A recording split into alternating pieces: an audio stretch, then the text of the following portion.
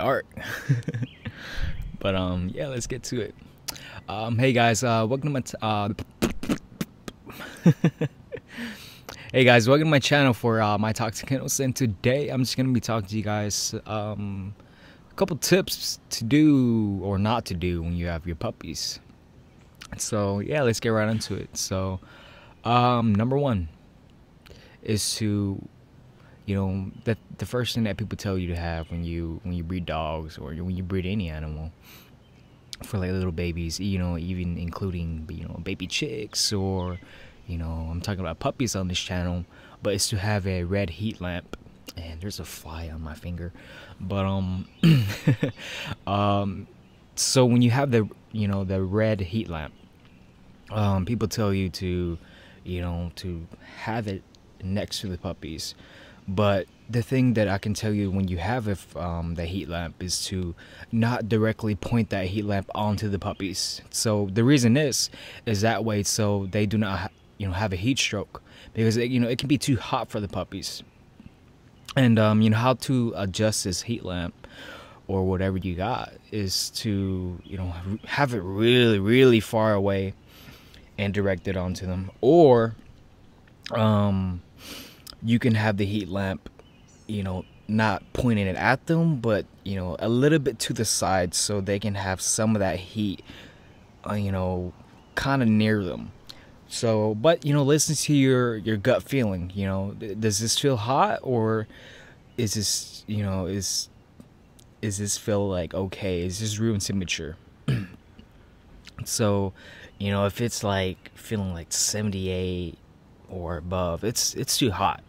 You know, you might not even need the heat lamp, because sometimes, you know, if when a litter for me comes into the summer, you know, and it's hot, you know, and the AC, I don't really need the AC. I turn the AC a little bit on. Sometimes I don't even need to use my heat lamp. So, you know, listen to your gut feeling. Do you need a heat lamp or not? And number one, don't point the heat lamp at them. You know, if you are, you know, it's during winter, have it far away and point it directly at them, but it has to be far away, and listen to your gut. You know, stay there for a little bit, and does it feel okay? If not, you know, have them on with them to, you know, heat them up, you know, with her body heat. So, you know, because they can't, you know, produce their own body heat. So yeah, that's my number one do not rule. So the second rule that I can say is, speaking of the mom again, and this is with having the mom separated from them, you know. And this is a to-do. When you have the mom and the puppies, do not have the mom with the puppies all the time. And, you know, it might seem, you know, cruel to do that, you know, if you think about it. You know, our logic's like, that's terrible for us. You know, why would you do that? You know, that's animal cruelty, or I don't know how to call it, emotional abuse, you know, for the mom or the puppies. But no, the reason why I say that is because when you separate, the reason why you separate the mom and the puppies is to, you know, ensure you don't have the mom to kill them. You know, it can be intentionally or unintentionally. You know, unintentionally, an example is, you know, the mom sits on the puppies and she suffocates them, you know, and, you know, she doesn't know, you know, and, you know, it just could happen. And intentionally is, you know, she could eat the puppy, you know, because the puppy's weak, or, you know, all that blah blah blah blah. You probably heard of it. But, you know, just a quick rule of thumb, you know, have the mom separating when you're not, you know, feeding them. And yeah, that's my second rule of do not rule. Yeah, blah, blah, blah. Third rule. So third rule, I can say, you know, I forgot. Speaking of the heat lamp, when you have the heat lamp, make sure, you know, I recommend to use the color of red. You know, that's my personal preference. Just make sure when you use a heat lamp, make sure it's not like the conventional colors of, you know, the houses. Like, I don't know what to say it, you know, it just make sure it's not like the bright where, you know, you look at it, you can see the, you know, the after effect of, I don't know how to explain it. You can see the black spots into your eyes. Just make sure, I like to say keep it red. So because when the puppies get older and the eyes start opening around like 1 week or 1 week and a half, they might be a little curious or nosy, and they can look at the lights, and and it could blind them. So yeah, you just don't want blind puppies. So that's my third tip as of right now. Let's see, for my fourth tip I can say is don't have a lot of people touch the puppies. You can only have I can say 1 or 2 people that touch the puppies. And the reason why is you don't want the puppies to be have new germs all over them from people, and they could cause them to get sick. Just to keep it safe. It's better to be safe than sorry. I can say that. And just make sure you have to tell them. If they're like, oh, I want to touch the puppies. I always have little cousins that come over. They want to touch the puppies. I said, no, you can't touch the puppies. Only I can. When they get older, you will. Just say to them, nicely. You can say, don't touch the puppies because they can get sick and die.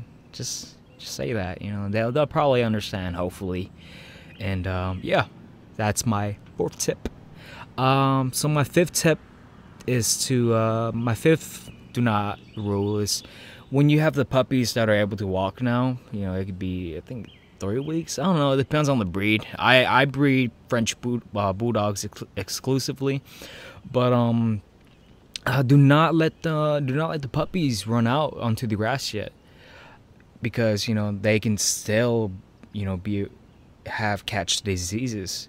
I don't even let my puppies out and touch the grass before they get even the first shots, and that's around about 6 weeks or so.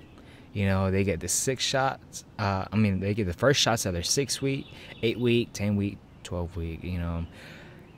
And I just like to be safe.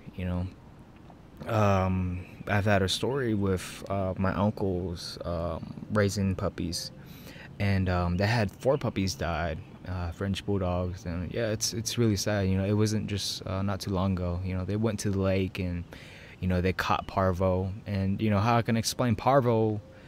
It's pretty much like a stomach virus 2.0 if you don't know what it is. That's what I call it. A stomach virus that will kill you. It will mess you up.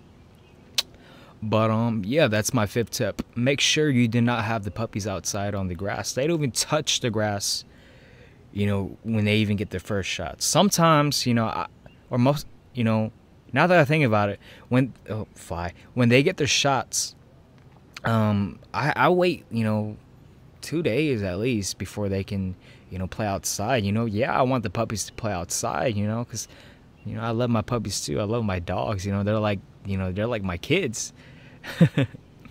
I actually love them more than my significant other, my girlfriend. But yeah, I want them to play, and just have fun. But I want to be safe for them. I love them enough to, I care about them. I don't want them to die. And having a couple litters now, about 4 or 5. I'm still relatively new to to this breeding game. And I've been in it 3 years or so now for French bulldogs. But yeah, I never had a puppy died on me. And I've learned all that from my dad. And my dad's really good. And my dad, he teaches me a lot. That's what I'm grateful about. With my dad. But yeah, fifth rule: never have puppies touch the ground. Before they even get the first shots. So yeah, that is my 5 do not rules before you got puppies. But yeah, I hope you guys stay safe, and I wish you guys luck when you guys have the puppies. And I just want them to make sure they grow big and strong. That's what it's all about. To have puppies and see them grow up. That's the nice thing about life. But hey guys, thank you so much if you guys were watching this video this whole time. And I'm gonna be making more videos about these stories or my tips for Mytoxickennels. But yeah, my name's Matthew, and thank you guys. Peace out.